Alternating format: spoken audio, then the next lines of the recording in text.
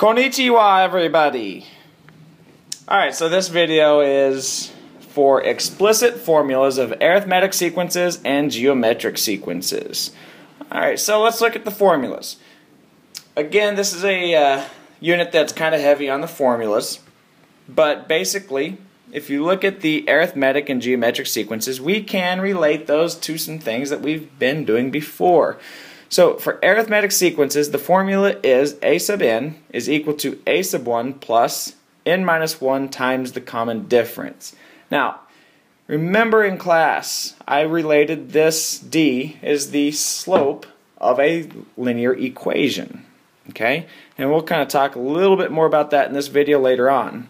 But let's go on to the geometric sequence. So the explicit formula for a geometric sequence is a sub n is equal to a sub 1, or the initial term, whatever the starting term is, times the common ratio to the power of n minus 1. And again, remember I related this to exponential equations. Okay? We'll talk a little bit more about that later on in this video. But let's look at what we can do with an explicit formula of the arithmetic sequences. Okay, so let's look at this sequence right here. We're trying to find the explicit formula. So I want you guys to find the explicit formula for this sequence. So the first thing we need to figure out is it arithmetic or is it geometric? Well, if we look at this, 2 plus 11, or 2 plus 9 would give me the 11. 11 plus 9 would give me 20. 20 plus 9 gives me 29. So what I'm showing here is that we have a common difference, so our D is 9. If we have a common difference that we're adding to get to the next term, that means this is arithmetic. And so again, if you're asked to write the explicit formula, write it down. A sub n is equal to, wow, some good thunder right there. And the thunder rolls, bam, bam, bam. Okay, I'm done with that. Enough singing. You're not here to hear me sing, although I'm sure that, no, I suck. Anyway, so a sub n is equal to the initial term plus the n minus 1 times the common difference. Okay? So, the initial term is just the first term. So we have those two things. We're given. It's pretty simple. Let's plug those in and let's simplify that equation. So we have 2 plus n minus 1 times the common difference. Now, this isn't completely simplified, so let's simplify this a little bit further. So I'm going to distribute this 9 to the n minus 1. There we go again. Yeah, buddy. So a sub n is equal to, well, this 2 just stays a 2. But now 9 times n becomes 9n. And negative 1 times 9 is negative 9.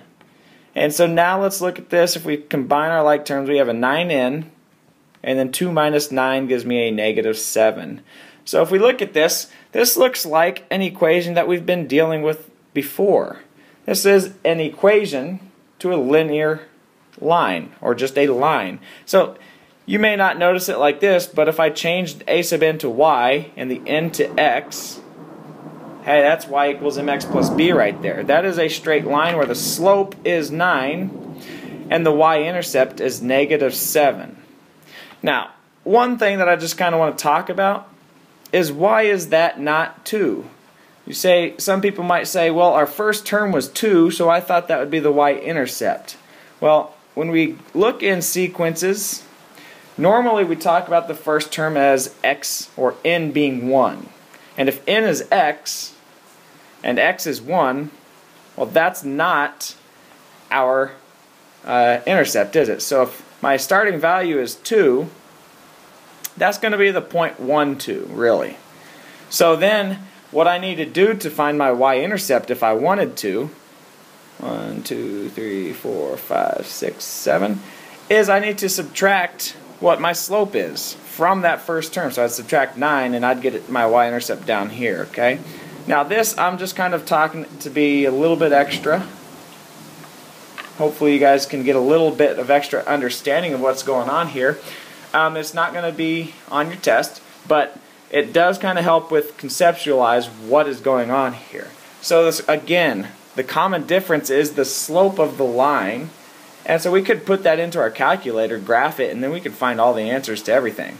Now, one thing that's good with the explicit formula that a recursive formula cannot do for us is, let's say we wanted to find the 50th term. Well, using the explicit formula, we can go straight to a sub 50.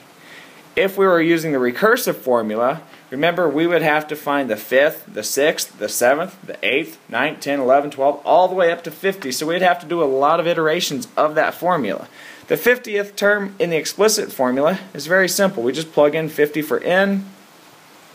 Notice that would be 50 for x, so x would be all the way out here, and our line would be way up above my screen, because that's a pretty steep slope for this. But if we do this, we get 450 minus 7, which is 443. And so that's what the explicit formula can do of an arithmetic sequence. Now let's try to find the explicit formula for the geometric sequence in the previous video that I showed. So the sequence went 1.2, 7.2, 43.2, and 259.2. Now, if you remember or recall, when we looked at this, we found out that it's not going to be an arithmetic sequence because I would add 6 here, add 36 here, and so these are not common, so there is no common difference. So it must be a geometric, or probably is going to be. So I needed to check. So I set up all my ratios, and I checked to see if they are all the same number. And sure enough, when I looked at all the ratios, they are all equal to 6. So my common ratio is 6. My initial term is 1.2. And now I want to find the explicit formula. So again, write down what the formula is. The explicit formula for a geometric sequence is a sub n is equal to the first term, a sub 1, times the common ratio to the power of n minus 1. Okay? Now, so let's plug these values in for it. So a sub 1 is 1.2 times, now I like to put this in parentheses sometimes, and I'll kind of tell you why here in a little bit. And then n minus 1, remember the n minus 1 is an exponent, so you got to write it up high, a superscript.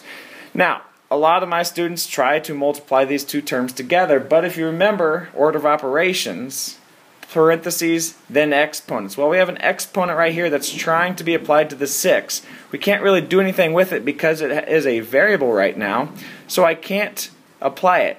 So that means I'm halted. I can't do anything with this and this, so I can't multiply these until I get rid of the exponent. Okay? So this is simplified. That's a complete simplified explicit formula right here. Now, I can make a correlation to this. Remember, if a sub n is the y and n is the x, this is 1.2 times 6, and we're going to get rid of the minus 1. Let's just say it's just x. So that's an x right there. It's kind of an ugly x, but oh well. But remember, if you look at this, this looks exactly like gosh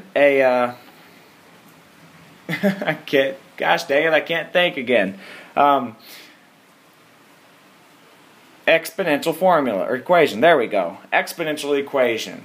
Now, so these have the same form as an exponential equation. And remember, one thing about those is once they started getting bigger, they started getting huge really fast. Now, let's look again and let's see if we can find the 10th term of this. Remember, if we were using the recursive formula, to find the 10th term, we'd have to first find the 5th, 6th, 7th, 8th, 9th, and then 10th. So normally, if we're not trying to find the very next couple or 3 terms, it's easier to use the recursive or the explicit formula. So let's just find a sub 10, the 10th term. So I'm replacing the n with a 10, so 10 minus 1 up top. So that means 6 to the power of 9 times 1.2. So if we do that in the calculator, we get a huge number. Again, with geometric sequences or exponential equations, we can get a really big number really fast.